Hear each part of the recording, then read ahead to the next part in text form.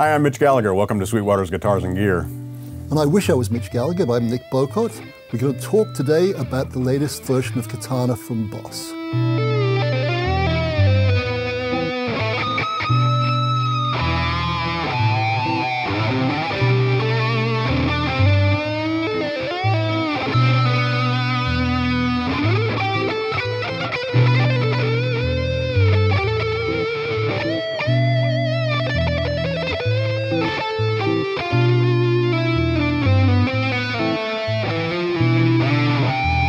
BOSS recently announced the Mark II version of the very popular Katana guitar amplifiers.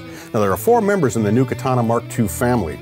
There's a 50-watt combo with one 12-inch speaker, a 100-watt combo with one 12-inch speaker, a 2x12 combo with 100 watts, and a 100-watt head. There are several major improvements to the Katana Mark II, but the great thing is Katana 1 still lives within it because it wasn't broken, so they didn't bother to fix it. They just added more, and more is good.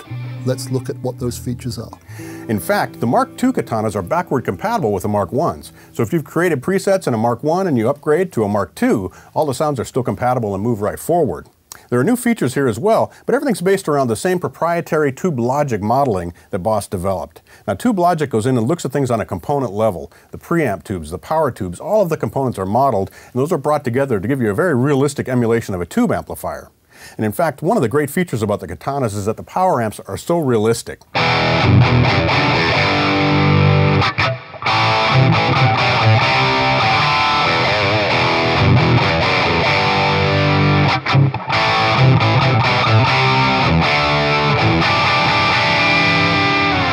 Now you can power scale these amplifiers, so for example with this 50 watt we can go from 50 to 25 to a half watt, and with the 100 watt versions we can go from 100 watts to 50 watts to a half watt.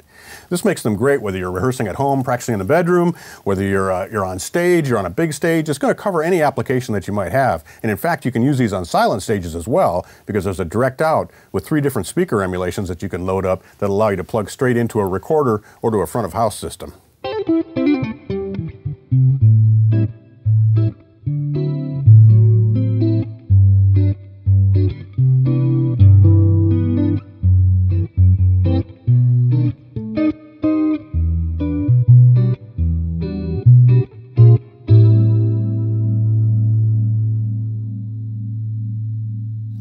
Just like Mark I, there are 4 electric variants in the front end: clean, crunch, lead, and brown, plus the acoustic-electric one for acoustic guitars with a pickup.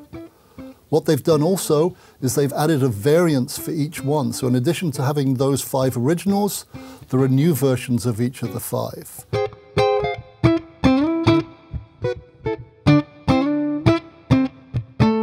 The clean variance goes from the Mark I, which was a fairly English kind of clean, to a more sparkly, spanky American clean.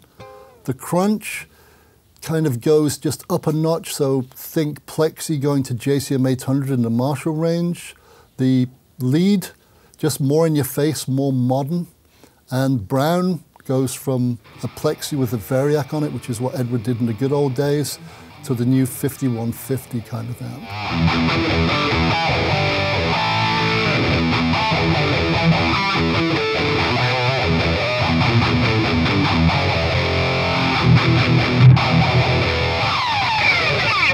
The Mark II versions also feature more effects than the earlier Katanas. In this case, we have 60 different BOSS effects that are loaded on board, and you have access to those when you're using the software to edit the presets inside the amplifier. You can have 15 different effects active at once inside the amplifier, and they've split it out so that we now have actually 5 controls over those effects, so we have 5 different types of effects available simultaneously. We have mod effects, we have a boost effects, we have an effects, we also have delay, and we have reverb. And again, you have independent control over all 5 of those right from the top panel. All the parameters in the amp can be saved in presets just like with the earlier Katanas. Now BOSS refers to these as channels. With the 100-watt amplifier, with the head or the combo or the 2x12 combo, we have 4 channels and A and B variations of each of those channels, so that gives us 8 presets that live on board, or we can also switch and use the controls on the top panel live. With the 50-watt version, we have 2 channels with A and B variations, so that gives us 4 presets plus the panel controls. And we can access those from the top panel, or you can access them using external foot switches, or you can use BOSS's GAFC foot controller to access the presets as well as other controls within the amplifier. In addition to the onboard effects, we have a full complement of connections on the back panel, so we do have an effects in and out, so you can use external pedals and rack gear with this amplifier as well. We also have a power amp input, so you can use this with modelers, or you could use it in a stereo configuration, as we'll see later. We have a headphone output, a line output, and a USB output. The headphone, line, and USB outputs all feature speaker emulation, so you could route direct out of those into a recorder or a live sound system. We also have an aux input, so you could route your music player through the Katanas as well.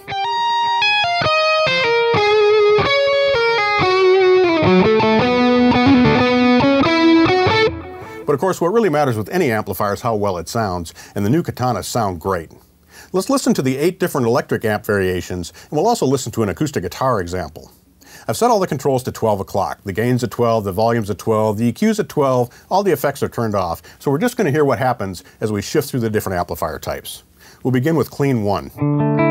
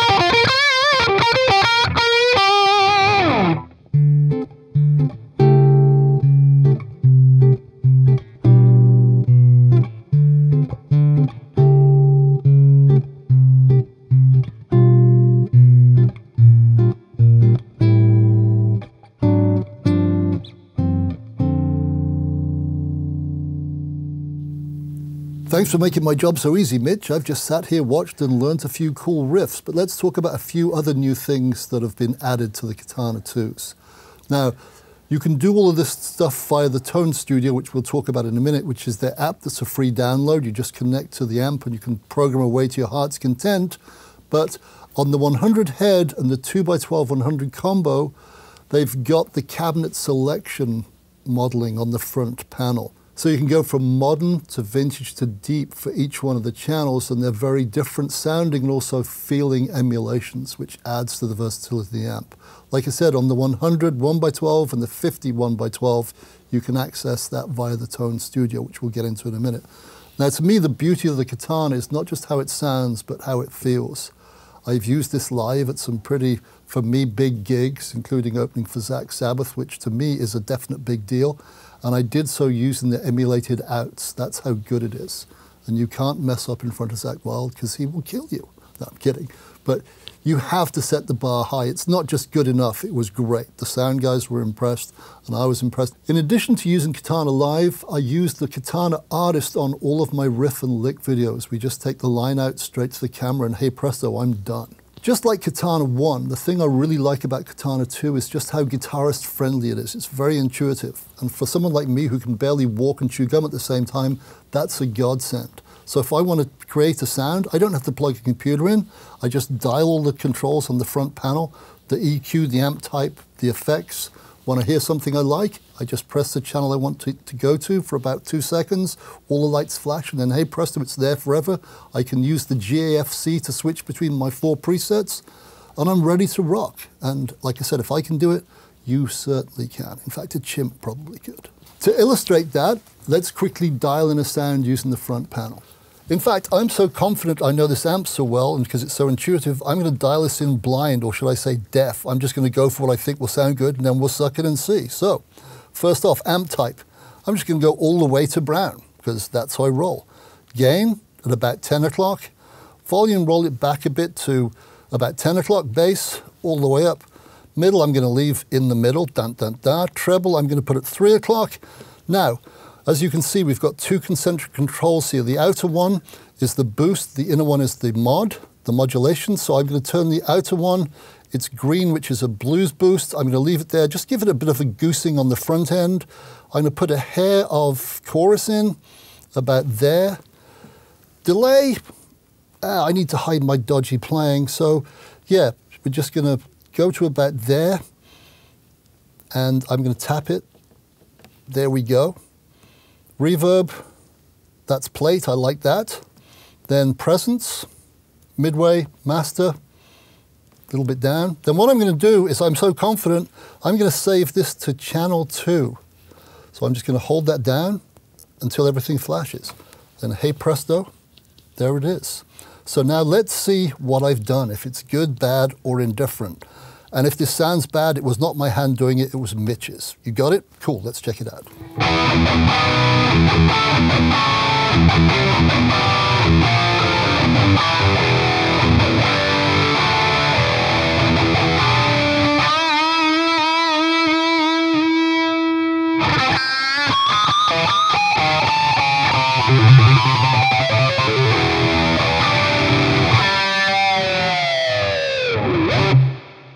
Result. So Nick, I know you sat down with the Tone Studio software, which runs on Mac and PC, right, and that lets you really dig in deep. You can do things like modify the signal flow even. You can put effects before the preamp, after the preamp, almost like you have an effects loop. You've got noise gates in there. I think I mentioned earlier there actually are 60 effects that you can load into this. And all that happens via the computer, which gives you a very easy graphic way to set all these presets up. And I know you've programmed 4 different presets using Tone Studio to demonstrate some of the things you can do. Yeah, so let's check them out. So what I'm going to do, folks, is this. I'm going to play, but we're going to go to screenshots so you can see exactly what I've done. Ready? Let's roll. Channel 1.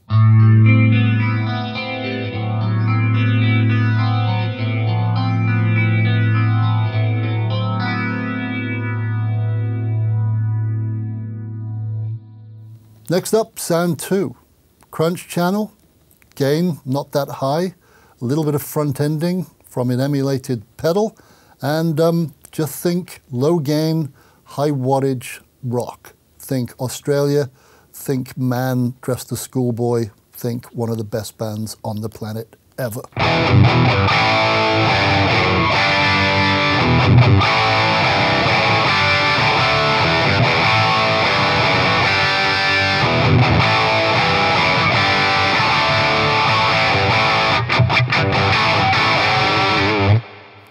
Next up, brown sound. Lots of gain, lots of front ending, subtle phase, unsubtle playing.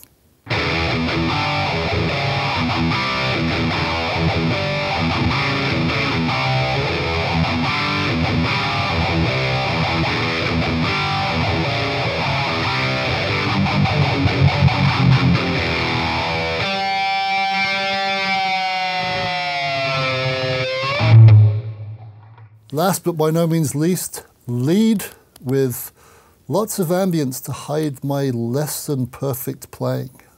None more imperfect. Here goes.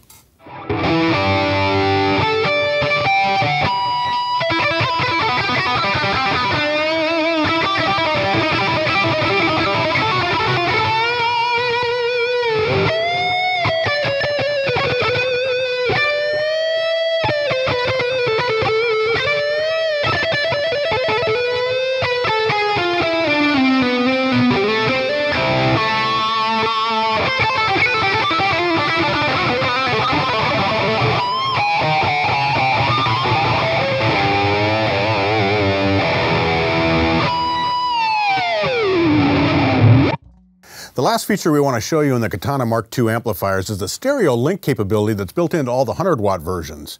Now this allows you to go directly out of the line output on one amp into the power amp input on the second amp. Secretly behind the scenes, the effects that are inside the Katana amplifiers are actually stereo. So when you set up the routing this way, you get a stereo setup with just one cable between the two amplifiers. Very cool, and it sounds amazing.